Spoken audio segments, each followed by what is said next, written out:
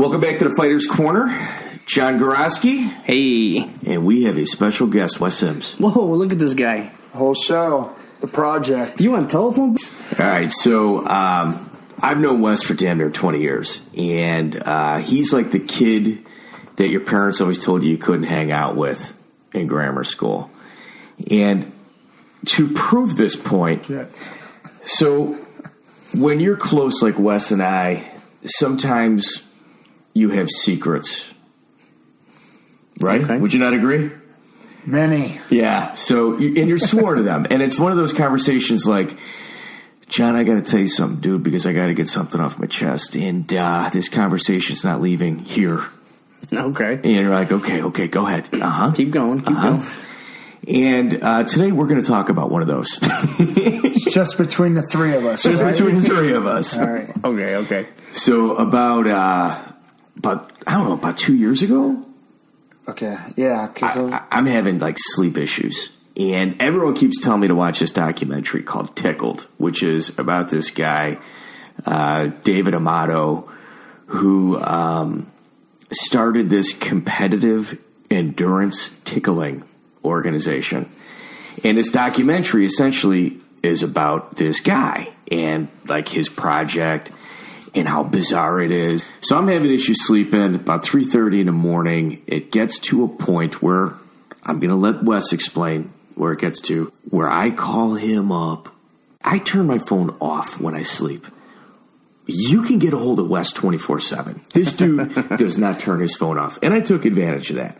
So I called him up at like 3:30 in the morning. I must have rang the guy 25 times. that's what a superhero does. That's right. Right. So Wes picks up, and what do I tell you, Wes? He goes, do you have HBO? You've got to turn on HBO. I said, Mike, I don't have HBO. I think you asked if I was drinking. I said, it's 3:30 in the morning. I said, what the hell? And my girl's like, take the call. What's he want? There's something It's got to wrong. be important. It's 3 a.m. Yeah. Someone died. Someone dead. I go, what, Mike? There's a girl involved. Something's happening. Pick up that phone. Put him on speaker. He says, do you have HBO? I go, no. And I'm like, well, I want to go back Order to it sleep. now. He goes, order it. Get it right now. I go, no, I'm going to sleep. He goes, no, you have to see this. Well, then he had my curiosity. And I go, why? Am I in it or something? What? I wouldn't tell him. Oh, you have to see this. I'm like, what is it? And he tells me Tickled. I'm like, oh, what the hell? Dude, it's this documentary about a dude that tickles other dudes. Order. It's 3:30 in the morning. You got to order it. Didn't spark no memories or anything. Nothing crazy. But I thought, man, what the hell? So I ordered HBO right then. Yeah. Turn it on, and she's like, you're not going back to sleep? I said, I can't. I got to see what the hell this is about. Wes has got OCD. When you plant a little seed like this, it just grows and grows and grows until he can't stand it, and he throws it on. So go ahead. So I'm watching this thing, and I'm about an hour and a half into it, I think. Can't sleep anymore. I can't sleep. I'm exhausted. I'm like, oh my God. Yeah, So what the hell? I call him. I'm like, what? I'm calling him back.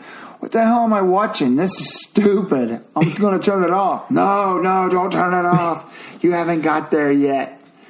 All of a sudden, they go to a point in the show where this guy attends an MMA show in Michigan. And I'm like, oh, shit.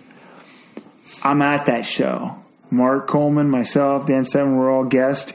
And when I started putting things together, I'm like, oh, my God, this is the guy. This is him. This is him. Did you know that he was on that show before? He wasn't. No. Oh, no. Keep going. I wasn't on that. I wasn't good. in that documentary, thank God, and I didn't want no part of that. Although I was encouraging him to. But oh boy!